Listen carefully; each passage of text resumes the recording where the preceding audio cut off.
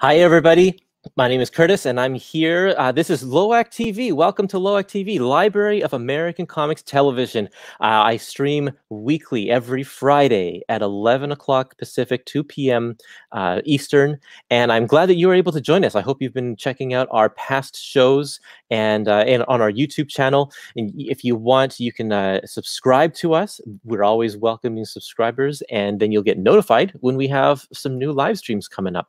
Also, follow us on Facebook and on Instagram and on Twitter. If you just look up LOA Comics on all of those social media platforms, you'll be able to find us. And you can sign up for our newsletter. If you go to libraryofamericancomics.com, sign up for a newsletter, get notified about our upcoming releases, which I know a lot of you are asking, what are your upcoming releases? We don't have a whole lot on the plate right now. We've got a bunch of irons in the fire, as it were, but we do have For Better or For Worse Volume 6 coming out in February, so you can keep an eye out for an official announcement coming about that one. And other than that, we have a comment section on our, if you're watching on Facebook or if you're watching live on YouTube, you can leave us a comment and ask your questions as we're going through today, and we'll be happy to talk to you. I want to introduce our guest, our special guest. I have Jeffrey Lindenblatt on the here on my screen beside me. Hi, Jeffrey. Hi, how are you? I'm doing well. Thanks for being on the show today. We're going to be talking a little bit about bringing up father, but before we get into that, I want to talk a little bit about your history with comics and comic strips in particular, because you have a long history going back to the 90s. And tell me a little bit about discovering comic strips for the first time for you. Well, I unfortunately, I'm living in New York City, which had all the major papers that had the great comic strips.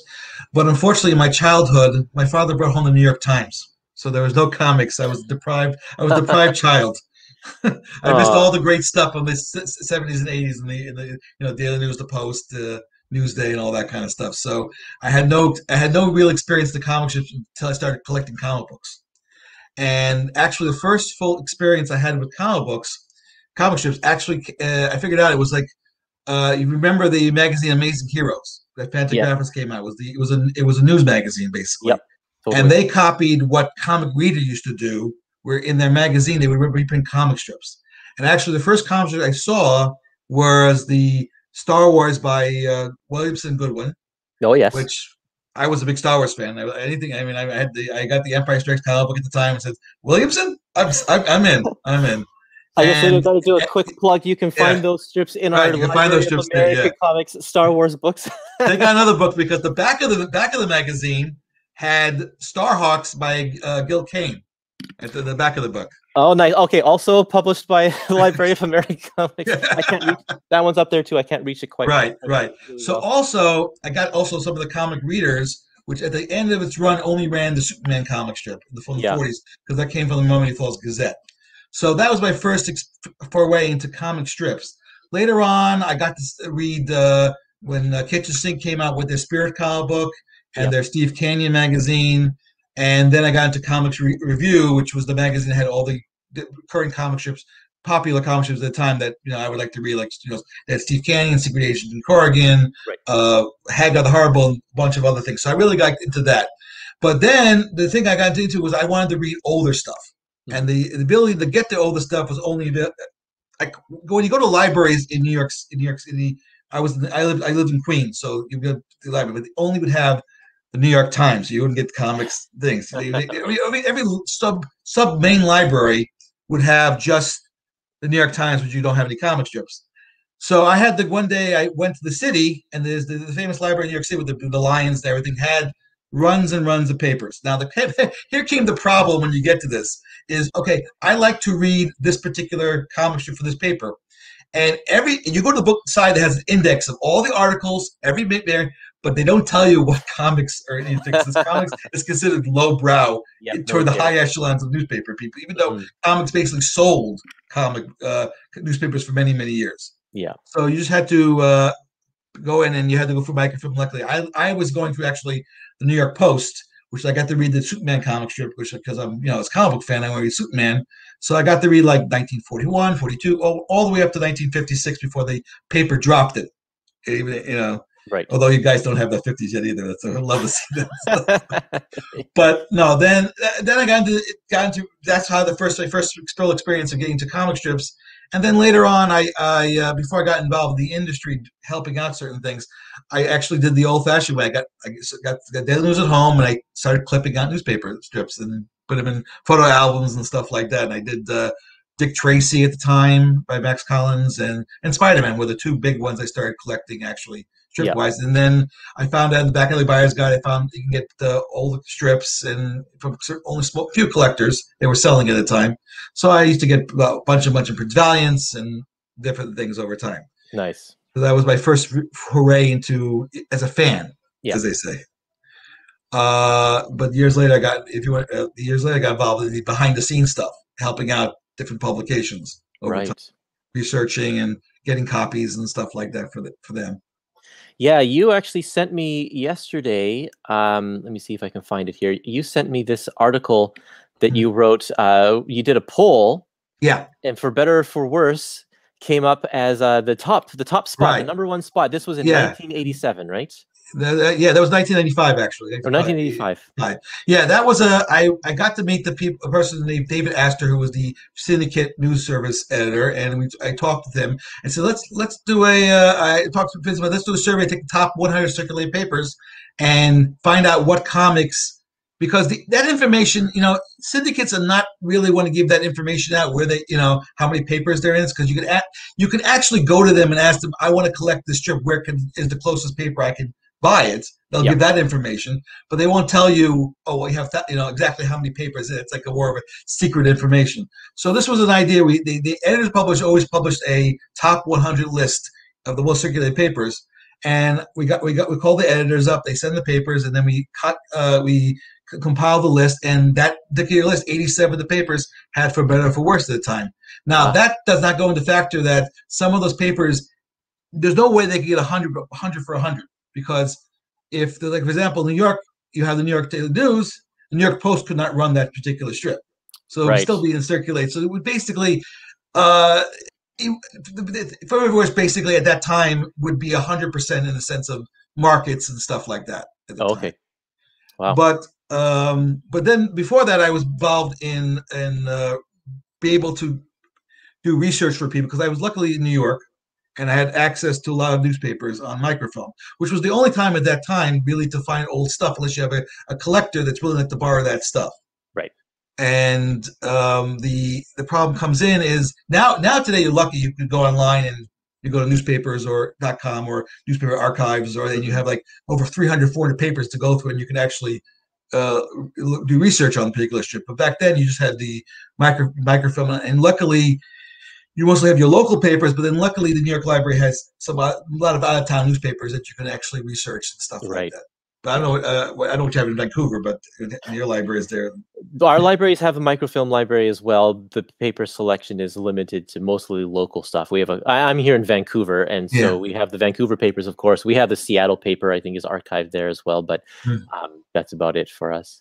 It's hard to do research. So when I was doing the research for my Chuck Jones book, The Dream That Never Was, I was trying to find newspapers that carried the Crawford comic strip, and it was only like... That's a rare one. That's hard. Yeah. So rare. I think I only found about 4 or 5 papers that actually carried the strip, and none of them carried it through its entirety, and it was just impossible. That was before newspapers.com was really, I think I could look in there, but it was not, they didn't have as big of an archive as they do now 10 years later. Yeah. I mean, I think one of the books that I got involved indirectly with I did was the Wonder Woman book. Indirectly, what happened was I was a collector, and I think it was at the time I bought I think Gordon Campbell he had a catalog at the time. He was one of the big strip people, and he had about almost a complete run of the Wonder Woman comic strip. So I bought that from him. Wow! And it was missing the first 6 weeks. Now, what happened was the strip began on May 8th, 1944. I've not found one paper in all my research that ran on May 8th, 1944. Okay. The earliest paper I found was on June 5th, Now, what interesting about June 5th is that the two papers I found it in was the strips that he had were from the Chicago Hearst paper, and I later found it in the New York Journal American, which was the Hearst American paper, Hearst New York paper. Right. They replaced the strip because of the death of George Herman, and his last date was June 3rd. And they replaced it to fill up a spot because most of the strips, when they end, the syndicate has set up for a replacement. Right. So May 8th, they didn't have it for the first thing. So, but the good thing was that the first 6 weeks, the Chicago paper started on the June 5th date. The New York paper started on the May 8th date. So I got able to copy the first 6 weeks, and and for the rest of the run of the strip. They were like 3 weeks behind, but also good. Also, the scenario was good for me because a lot of the strips that I was missing were all the holiday strips. Oh, okay. And the holiday strips, Hearst papers did not reprint. Like sometimes when January 1st comes out, you would find it on the December 31st. You would have the January 1st strip with the December 31st or a day after. But Hearst papers hardly did that, so it was missing. So I got to collect that. So all in all, by the end, I had every strip except for one. Okay. So then I had some hard times. I met Paul Levitz at a convention, who was at the time the publisher of DC Comics. Said, "Would you guys want this set of Wonder Woman strips?" I said, "Sure." I sold it to them, and I got things. Then years later, Dean calls me and they said, "We have a problem with the one," but said, "You're missing one strip, aren't you?" Yeah. Says, "How do you know?" That was my collection I gave to them years ago. Awesome. Yeah. So, but then years later, I found that strip but it was on the website. You guys got I found that missing strip 20 years later. That's right. Yeah, it was too late to include in the book, unfortunately. So that our Wonder Woman book, does not have that missing strip. But should it ever be reprinted, Dean will include it. But yeah, you can find a high-res version of it on our website. We put it in our blog. So if you go to the blog and search for the Wonder Woman tags, you'll be able to find that single strip that didn't make it into the Wonder Woman book. But yeah, very cool. I appreciate your efforts on that. That's great. A hard strip to find. It was one of the hard strips. Yeah, but I've been involved with that kind of thing for years, finding things and stuff like that. I mean, over time. Yeah. And that's something that let's talk about your magazine called the Missing Years, because you graciously sent me a big box of these comics. The Missing Years. This is your magazine that you did for quite a number of years. Yeah. And the purpose of it was to find those strips that fell through the cracks from other publishers. Right. Endeavors. There are examples of here, like you include in one of these issues just 4 Sherlock Holmes strips that didn't make it into a previous reprint effort. You just stuck them in there because no one else has reprinted them. So, well, that was the second thing. Originally, the magazine, I was at the time already printing a magazine called Strip Adventure, which were reprinting adventure strips that were not printed like in Comics Review at the time. And then at the same time, all these publishers, there was like Blackthorn, Dragon Lady Press, Kitchen Sink. They all were in the 80s, they were the big companies that were reprinting comic strips. They either went out of business or stopped publishing comic strips. So the idea was to fill up the gaps for collectors. Yeah. And the original lineup was we picked up Dick Tracy from the Space Age stuff. That was like Blackthorn had a Dick Tracy weekly magazine, the comic book, that ended issue 99 and 1964. So we picked up from that point. We also did Terry the Pirates with George Wonder, because everyone's been asking for that, I believe, at the time. And this is what unfortunately, all the critics over the years hated Wonder. So Wonder had a bad reputation. But then I met people who really liked him. And then I have conversations with people about Terry and the Pirates. They said, I used to read it by this certain time. It says, what year did you read it in? Oh, I read it during the Korean War. I said, no, that was Wonder, not McKinniff. But that's right. The little tidbit, because Kniff is one of the gods of the comic strip business. But he unfortunately overshadows what happened afterwards. So the people were happy to see that. And we got the actual strips. We had a guy fixing them up. So we ended up reprinting about the first 10 years of it over the 60 issues that we did. Yeah. We also did Captain Easy and Wash Tubs. Originally, we started with 1970, which was the Jim Lawrence period.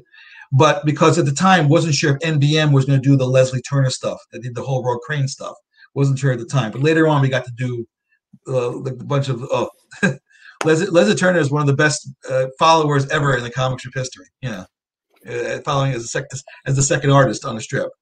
And then we ran a strip called Jim Hardy by Dick Moore, which had a book, but it was one book that came out. Then they did one time. We ran that in the magazine. So it was, and then over time, we added Secret Agent X9 with Charles Flanders, then later on Nicholas Ofonski, then Elson Briggs, and then we added we actually did Rip Kirby, the Alex Raymond stuff that was not reprinted at the time, although now you guys have everything in one series. Basically. Yep, that's right. So we got to do that before you actually started, which was at least good stuff. And then we did Johnny Hazard, and we actually did some Jungle Gyms that were not reprinted by Pioneer. And then we also did Mandrake the Magician, where Pioneer stopped them. They went out of business, so we picked up where they left off on that. Right. And then we talk about the little things that we found, the little strips that were missing. Like we did the Sherlock Holmes. We reprinted some Mandrake dailies that were missing from some of the books, like Weakness here and there. We actually did the last 9 Tales of the Green Berets, the Joe Kubert stuff that was not reprinted in any of the publications. Oh, wow. All stop stuff. So we kind of filled up that kind of thing, and it was a fun run. Unfortunately, I would love to continue it, but the publisher unfortunately passed away, and we just ended it after that. So yeah. But it was a good run. I was happy with it. Yeah. It's very cool. I love the effort, and it's nowadays. I think you could probably do something very similar, doing just like the print on demand with Amazon. You wouldn't even have to worry about printing off the whole copies and shipping them around and stuff. Yeah, things have changed over the years, but then of course you have to figure out first you got to find the material again, yep, which is the number one issue, and then you got to get it fixed. And you have to fix them up. Find someone willing to sit down and do all the work. Yeah, it still is a lot of work. It's not just simply throwing it out there. And then, of course, the rights issue. The rights issue is a big issue. You know, that's the 3 big things we're always determining. And the question is, will people be interested? You know, that's always the thing. It's very true. And there are, so I'm hoping that there will be another group of people like yourself that will come and Sorry about that. The light goes off every few minutes. You know, that's okay. Move. It's one of those things. So these are great, and I think that's really cool. But this also led you to working with some other people. You've done. Let's segue to Gasoline Alley. I want to hear your Gasoline Alley story. Oh, okay. All right. So I don't know if you know, Gasoline Alley has been in the New York Daily News since day one of its existence as a daily, and it's still there. So it's in comic book history. It's the only. It's like shipping over 100 years. The New York Daily News is the only paper that ran all 100 years of the dailies. Sundays it may dropped it a little bit, but back daily wise. And when it came up with the 80th anniversary of the Daily News, I knew Jim Scancarelli, who was the current cartoonist. I talked to him about, we should do a story about, the characters in New York, because, this is like the 80th anniversary. It's the only paper that's been running it. I mean, Chicago Tribune dropped it by this time, so and stuff like that. So he said to me, "Okay, do me a favor, go around town and take some photographs of." Go to the Daily News building, take the photograph of the globe that was, if you've ever seen the Superman, the original motion picture, the first movie, they walk into the Daily Planet, that's the Daily News building, the big globe and everything like that, nice. In different locations. Yeah. So I took some photos for him and he said, take a picture of yourself. I said, okay, fine, I'll take a picture of myself. I don't know what he wants to do for. So he ran the story in the 80th anniversary. At the end of the story, you have an adventure. Two of the characters have an adventure. And they even have like the Daily News, old Daily News truck delivering the papers in one scene. And then one day, I find one of the days says, "Oh, I put you in the strips." In the strip? What are you talking about? So he end up. I got it here. He put me in. This is the actual original art, and he actually put me as a Russian spy, which is politically correct now. And that's awesome. Me in the storyline. This is 1997. I've got some detail that I can show you here. Yeah, and that's me. I'm the real agent. So the real agent. So this is the dates are December 15 and 16, 1997. There's a close-up of you in comic book form. How awesome is that you've been immortalized? my fable said I should be in the comics. I'm in it. That's so cool. Very, very awesome. I love it. What an honor that is. Right. Sorry, keep going. Go ahead. No. As I said, I had met a lot of cartoonists over the years in the process, and I actually got to met them and actually did covers for me for the magazine. That was one of the great things stuff. And I have one here that's really rare. It turned out originally this was intended for the Strip Adventure magazine, which had all the characters in the magazine. It was like a kind of a comics review with like 8 different characters. Yep. But when the magazine didn't last long, so we canceled it. And when we did the missing years and we entered Mandrake into the magazine, I said I had this cover that Paul Norris did of all, and most of these characters he actually drew, because remember he was the guy who did a lot of the King Feature comic books. So right. He did Flash Gordon and he did all these. He was famous for Brick Bradford, which was he put in the middle there for himself. All these characters were in the magazine at the time. You can see that's Tim Tyler, Rip Kirby, Phantom, Secret Agent, Alley-Oop, Mandrake, Secret Agent X9, Tarzan, Prince Valiant, and I think Steve Roper was. I'm not sure what that one was. And he put put your character you know famous for. He put Brick Bradford in, and so that was used as the 42nd cover for the 42nd issue of the magazine.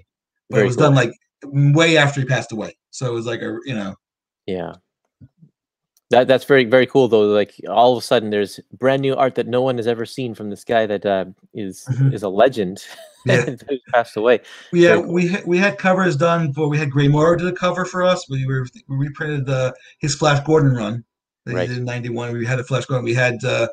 We also had Jim Scankler did a cover for us. We had Fred Fredericks did a cover for us.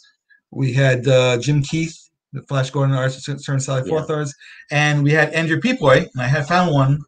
This is for the issue that for us all pasted up already. This was the 10th anniversary issue 37, and he loved Captain Easy and Washtubs. That was one of his favorite strips. Of course, he actually drew Annie, and he actually drew 2 weeks of Dick Tracy recently. We're filling into Joe Stanton recently, so it was nice to do that cover for us at the time. Awesome. But. I've got a little show and tell as well that I wanted to show you. This will segue into our next topic about bringing up father. I was sent by a friend a couple of puzzles that I want to show you of bringing up father. Here, I'll turn on the other camera so you can see. But these are something that he said his father had tucked away for a long time, and just he snuck out now. Yep, he's with his boys in the club. Yeah. It's missing a couple of pieces. But the copyright date at the bottom says 1933. So very cool. There's this puzzle. It's wrapped in plastic. And this one I had to unwrap because I couldn't get all the pieces. It had come apart. Again, missing some pieces, but at least Jigs is there. Incomplete. The rest of it, missing all these ones. And I have this puzzle piece that I don't even think goes with it at all because it's kind of drawn in a different style. But very cool. You'll find that puzzle and be a mystery for us. That's right. Take you 20 years to find that one, the puzzle now. Oh boy, but that's very, very cool. I love old artifacts like this that come from the era, and like in the 30s, this strip was huge popular. So I mean, that was the last peak of the strip. It was like the 40s, the top. But that's when it was still the big strip still popular. Yeah, well, let's talk about this book for a little bit. Where did I put it? Library of American Comics put out 2 giant books of Bringing Up Father. This is the second one that they put out, but it's actually chronologically comes before. The first volume was called From Sea to Shining Sea, and Dean picked that one. You did the Indiana Jones thing, huh? Yeah. Yeah, that's right. Which is the anniversary day. I want to go.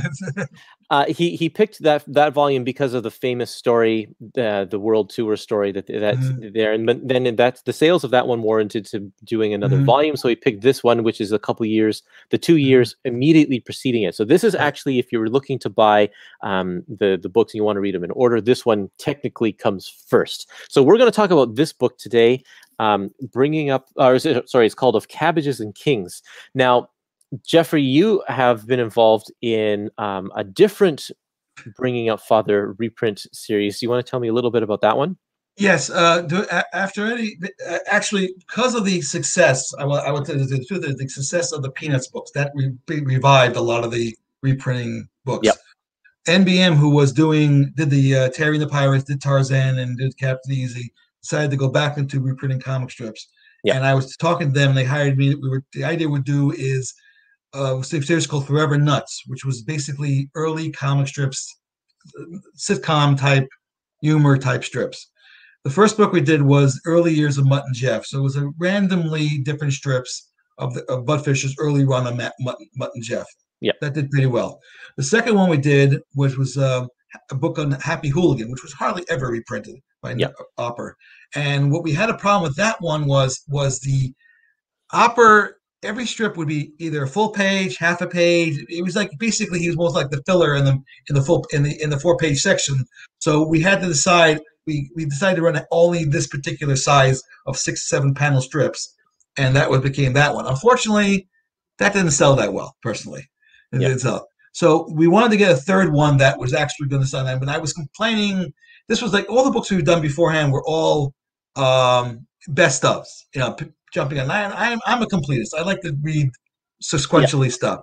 Totally. So I said, let's do Bringing Up Father. It's a long. We have a lot of it. We have like if it becomes successful, we have a lot of years to do with it, and it could be and also a lot of. Unfortunately, at the time, a lot of that strip is production cost is down because of the rights issues because it was PD, all that kind of stuff. Yeah. So we decided the early years of Bringing Up Father. We got the material, everything ready to go, and then I saw an article on the train when I was going back home that the IDW announced the 1939 Bringing Up Father book. Yes, that's so right. I said, and there's an unofficial cardinal rule in the reprint business is not to reprint the same things. If you guys were doing Terry and the Pirates, we don't do Terry and the Pirate. We don't do stuff like that. So I called up.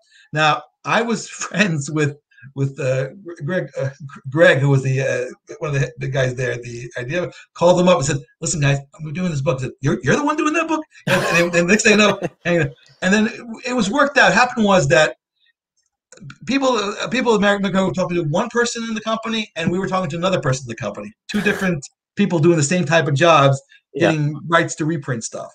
So behind the scenes, it worked out. We decided that since we are reprinting stuff from the very beginning, and technically we couldn't be stopped technically because of those strips in a sense.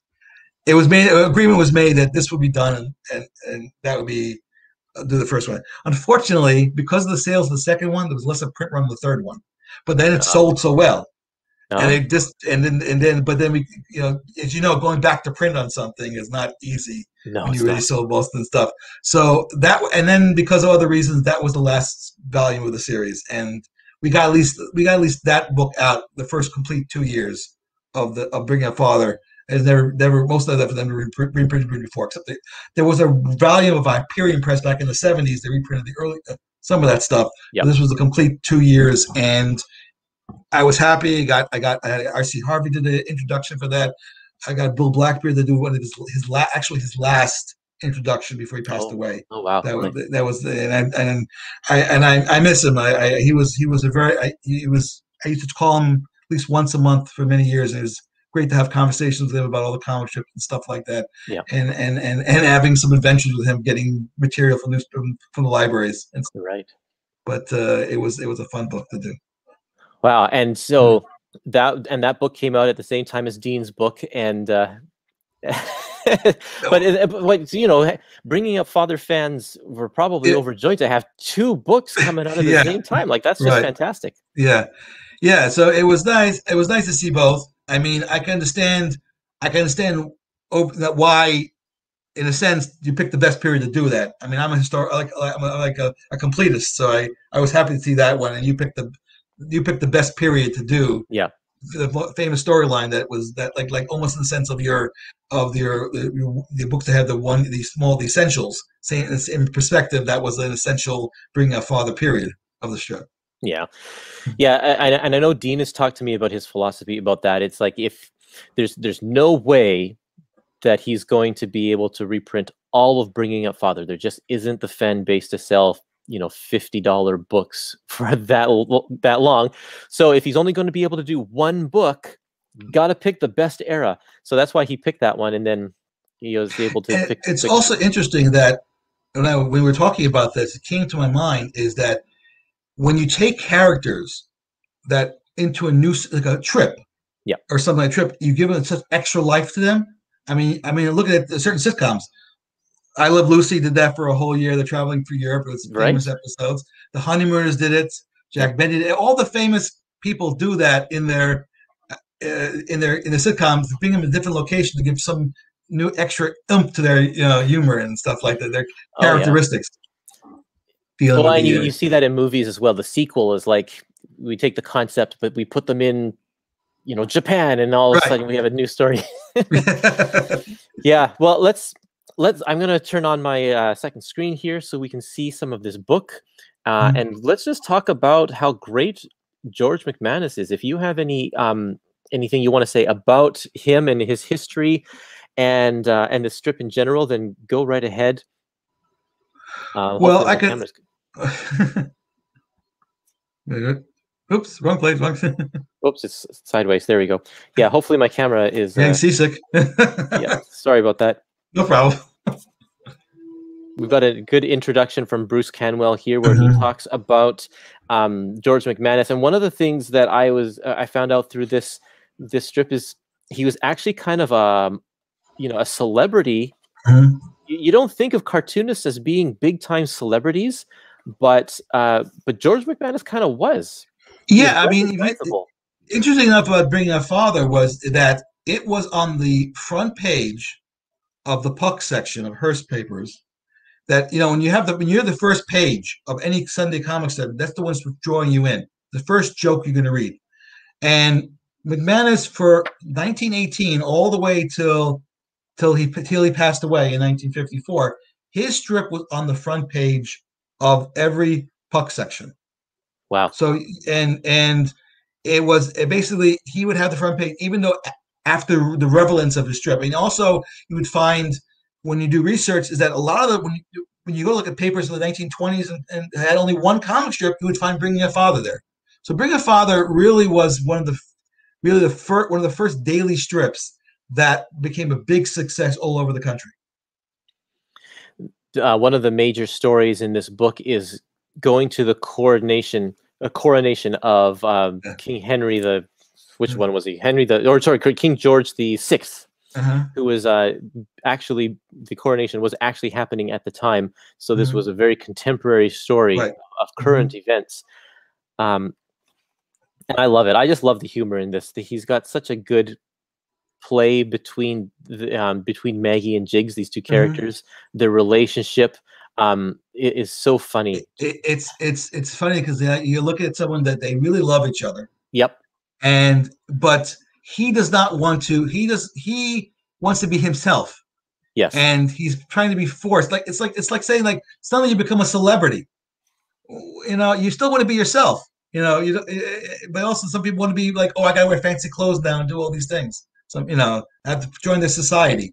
But you really want to be your own self. But that's hard. It's the conflict, the balance between both the lives you had before and afterwards. Yes, and I guess we should mention, for those of you who don't know anything about this strip, the premise is that we have sort of a middle class family who came into money, and so they are trying to reconcile their old life with their new life, and that's the tension and the interplay between these characters. And they have a daughter as well who's kind of embraced the socialite life, and Jiggs himself just wants to kind of, like you said, be himself. And then you have the dumb son. And then the dumb son, so the dumb son comes later on in this book. Well, he'd be dumb anyway, but now he has money. Now he does things like being he would be the same person who had $3 in his pocket. He'd still be a loafer and stuff like that. But now he has more money to be loafering around. Now, I'd imagine that this strip probably was quite popular because this is the Depression, right? The Great Depression. So a lot of people reading this who are going through financially hard times themselves are looking at this and maybe living vicariously through their lives, the lives of Maggie and Jiggs. Well, it's possible also because remember it was the 20s where it also was big too, and that people had money in the 20s too. So the people related that also about finally having money. Yes. And then then I don't know. I don't remember. I don't know the period the strip dealt with the Depression at all. I mean, I've read that period yet. But it's a 50-50. I think people like to remember the good days and also dealing with what you do with life. Yeah. There are some. So they get to London. They take a steam. So okay, where's the strip? I want to Steamliner. They there's one strip in here that I thought was just hilarious because Jiggs. I should have made a note of where it was. Jiggs basically says, "Why on earth do we want to take a steamliner all the way across the ocean when we could just listen to it on the radio and watch it in the movies when it actually happens, after it actually happens?" And it's like, that is such a funny attitude because we're still talking about that today, especially being in a pandemic right now. Yeah. We're doing everything online. It's like, and now I'm at the point where it's like, why do I need to go to a theater to watch a movie when it's going to be streamed? Like, I could just pay the money and watch it in the comfort of my own home now. But he was saying the same things 100 years ago. I mean, we're getting out of it now, and people have gone to theaters, and the question is, are we going to go back to that kind of concept in our lives? But do you want to see it live or on tape? It's like, that's the question. Yep. I love his artwork too. He's just such a great cartoonist as well. Look at the designs, the designs on the dress there, the amount of paper he puts in this one panel of all of these maps. Well, he also delves into fantasy. I mean, you have strips in the book that the character jumps from one strip to another. Oh yeah, we'll get to that. That's there's the really remarkable strip. Here's one that I want to show. When they get to London in the coronation, this is the actual scene of them watching the coronation. It's the whole strip is one big long panel. Instead of being divided. I can relate to that. I've been to concerts. Oh yes, yeah. And if you're not a tall person, it's kind of hard. But I love there's one guy climbing the pole, and the other guy stacked on top of each other. But what I love about this strip is that nobody is wearing black except for Jiggs. He's got Jiggs in his black, tuxedo or his black suit. So he stands out. He's clearly the focal point in this strip here. That you just look at it at a glance and you know where to look, where to find the main character amidst this crowd. It's just wonderful cartooning, great composition. It's the great thing about going through. He goes through all that to get to London to see the coronet, and you can't even see it. Yeah, it's really, really great. So let's go over to, so this book here breaks it up into a couple of different sections. They have all of the dailies together because the dailies were one continuity, 3 strips per page. And then halfway through the book, we get to the color section where we have the Sundays because the Sundays were continuity of their own. And again, great cartooning. Look at those, this conversation, the people talking over each other and the way he uses these words. It was Robert Altman before Robert Altman. It's just fantastic. But yeah, let's find that strip that I'm talking about here, because he brilliantly, I should have marked, I didn't mark any of these pages, but he brilliantly uses the topper strip. Oh, here it is. You want to explain toppers to some people who know what toppers Sure, are? yeah. Let me know what explain what a topper is for me. Okay, topper was that originally throughout the 20s, the cartoons would have a full page. And then they realized that, okay, we can actually, you can actually manipulate the page, and you could actually don't have to have the full comic on the page. So the cartoons could have like 2 lines on top and create something else. And they could do 2 strips instead of 1. And that was very popular throughout the 20s, 30s, and 40s. I mean, the most famous ones are that in the reprint business, of course, is you had the Flash Gordon Jungle Jim. Yes. Where Jungle Jim was the top tier of the Flash Gordon page. That's right. And so this one, in this case, is called Rosie's Bow. And this was the topper strip. You can see it's just 2 lines, and then there's another one, and then there's another one. And Dean has pre-printed 3 toppers that feature this one character, Sir Von Platter. He's a forgetful guy, doesn't know where he is, and he's looking for Jiggs. And this is very meta before that was a term, but they're like, you need to be in the strip below, basically. Oh yeah, here it is. Well, Herman did that a lot with Crazy Cat. And yes, yeah, definitely. Herman did it all the time. But here he's saying, how stupid of me. I'm in the wrong comic strip. I should be in the Right. comic below. He just can't find his way to the comic strip below. Right. And he shows up a few more times trying to find trying to figure out how to get to the comic strip. Then we get to this one here, and this is just brilliant. And you can see how it works. Here's the topper strip, and then Bringing Up Father was below. And he realizes all he needs to do is hop down below to be in this strip here. Right. And Jiggs is like, what's going on? Absolutely brilliant. Yeah. And then he joins this story. And I mean, I mean, the closest thing we have today is some cartoons actually have had other characters appear in their strips. But this one actually interacting between the two strips is just brilliant. And what is also brilliant is that Von Platter goes over here and then he falls and creates a racket, and the sound effects go up here so that the people in the topper strip can hear it. What's that? Horrors! It must be the peculiar creature again. So it's like these two strips, these two lines are happening simultaneously. I love it. I think it's just absolutely brilliant. But this did pose a problem for Dean because his if you go back a page, One Sunday takes up an entire page. Right, yeah. He's not printing the topper. He's not printing the topper on that page. And so what he had to do was he faded it out this page here. He faded it out. And so on the next page, he's got the full Sunday. You can see Von Platter coming down through the top here. And then Von Platter actually also falls through the panel. And George McManus has a borderless panel here to show that he is in limbo. He's falling like into limbo here. And he has to pull him back up into here. It's just a brilliant page. And then at the very end, he goes to I think he goes to use the restroom or something like that. Or no, he goes to find the library, and he finds himself in limbo again. There's the final panel is borderless, and he says, "This isn't the library. How'd I get out here? Where am I?" It's just, I love it. It's just so creative and brilliant. And unfortunately, he doesn't do that every single time. But it's still really, really good stuff. Yeah. So we get through all of these color pages, and then it does the last third of the book is more black and white, telling a few more stories. It's the full 2 years. Oh yeah, he breaks it into acts to kind of divide up the storylines. Great stuff. Yeah, I could just go on and on about this artwork. There's just so much to love. The silhouettes. I love things like this where you can follow the action. She throws it into the next panel, and it immediately comes back. Like you can see it, but then you have to show the final action down here in the third panel. Very, very much slapstick oriented humor. So slapstick.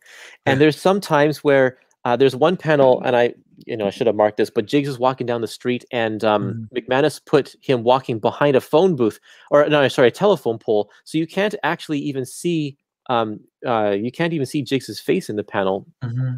Just interesting composition, but I love it. There's just so much to love. Really, really funny.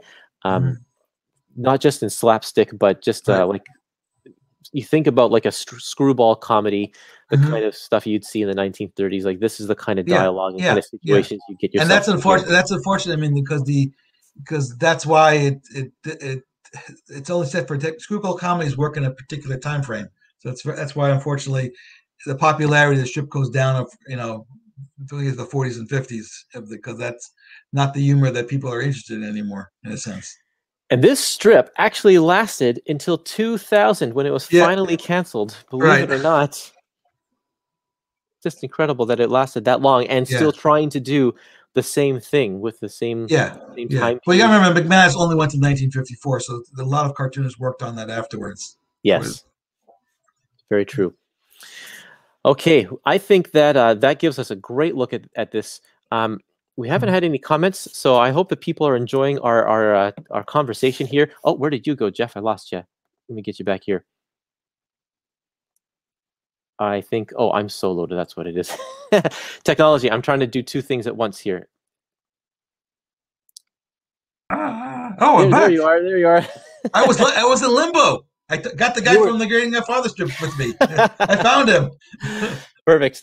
Yeah, I'm trying to host and talk and use two cameras and try and do all the behind-the-scenes stuff all at once. I need to hire a technical person to do this behind-the-scenes stuff for me. No, but it's great. Thank you for joining me, for sharing your walk through comic history and your love for these comic strips, and talking about bringing up Father. It is just there's so much to love about this strip, and I hope that somebody in the future, if not the Library of American Comics, but somebody else, will be able to print some more of this, because there is so much untapped material from George McManus himself that has never seen the light of day since its original publication. If they want to read more of the stuff, I believe that you can read it on the King Features website, their Comic Kingdom stuff. They're reprinting stuff from the mid to late 40s now online. So you can actually read more of that stuff after, of course, buying all the books, of course, first. Of course. Yeah.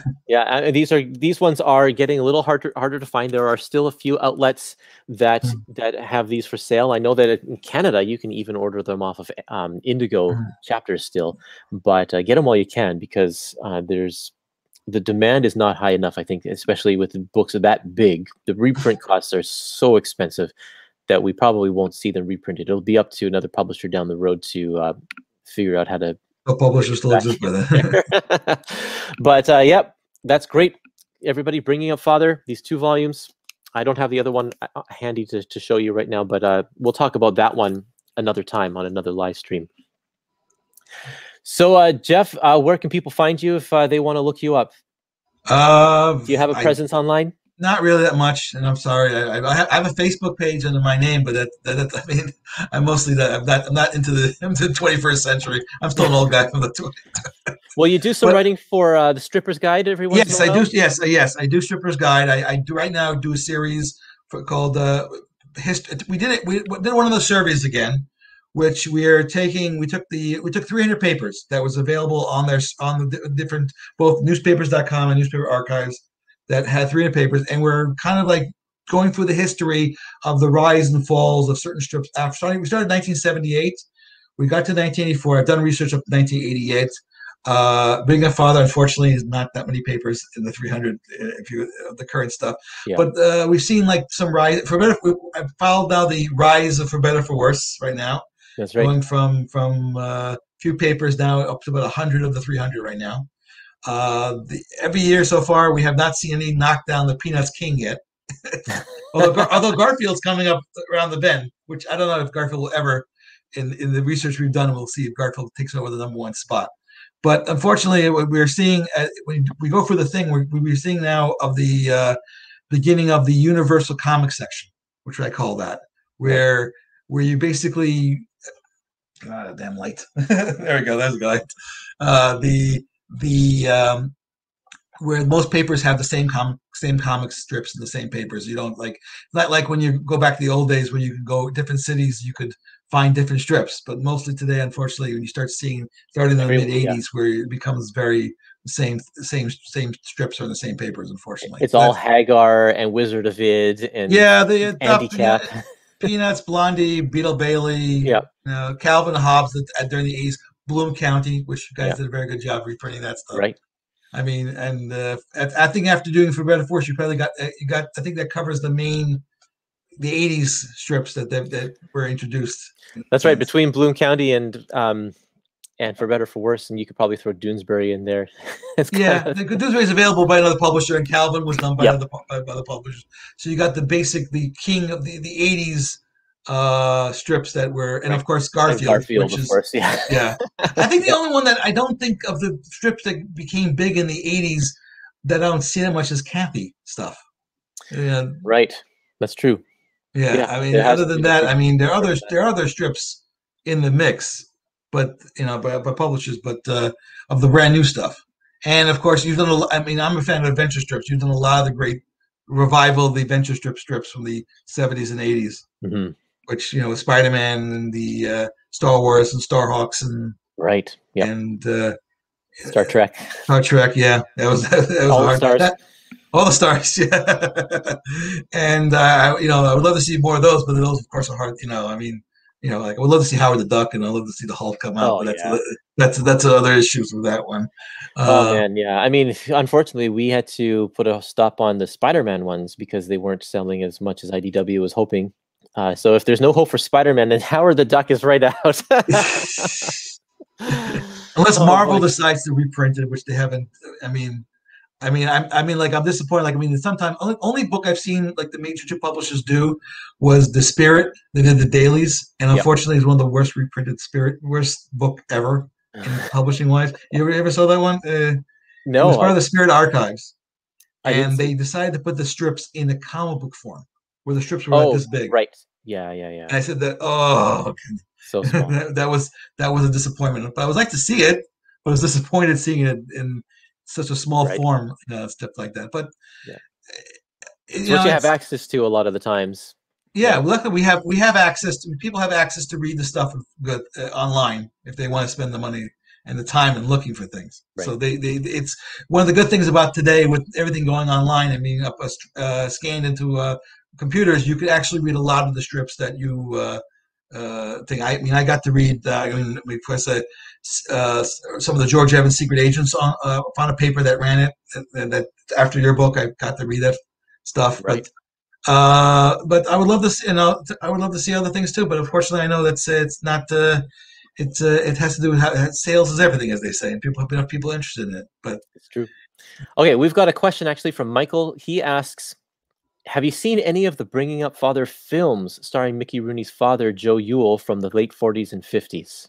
No, I haven't. And I once asked a question to. The films were done by Monogram, and those Monogram film period was owned by Warner Brothers. And I asked once on the Warner Archives podcast that question, and they don't have the rights to those films. So the question is, I believe, if my rights, maybe King Features has the rights to those films to actually, and if they ever want to release it, I don't know. It's release them on DVD, or they probably have the rights to that. That's why I haven't. That's why I probably haven't seen them. I don't know packages in not public domain, so you won't see them in the PD line. But those films I think are owned by King. I think they're owned by King Features, so they're the ones that will ever release them. It's up to them. Huh. Wow. Yeah, I think people don't realize how big of a success Bringing Up Father was. I mean, you have movies made of you and movie serials and stuff. That's a big deal.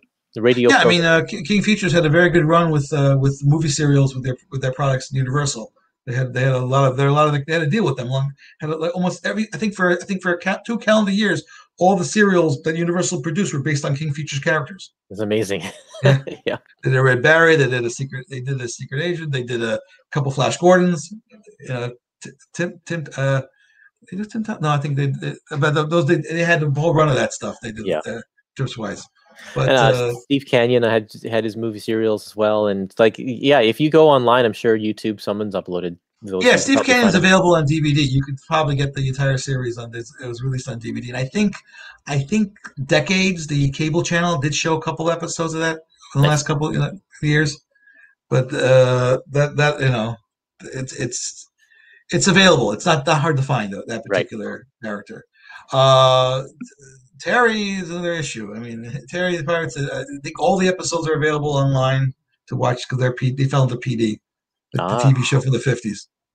We should show them on the LOAC-TV sometime. Yeah, you actually could. There were 16 episodes. You could look. Yeah, you could show them as part of LOAC-TV. I know the radio show you did for a little while on the podcast. That's right. That's right. Very cool. Okay, we should wrap it up. Thank you, Jeffrey, for joining us today. Everybody, don't forget, subscribe, like us, follow us on social media, all of that stuff. And enjoy the rest of your day. I hope it's sunny where you are. And yeah, sunny. Perfect. Same with us over here in Vancouver. Enjoy it, everybody. We'll see you later. Right.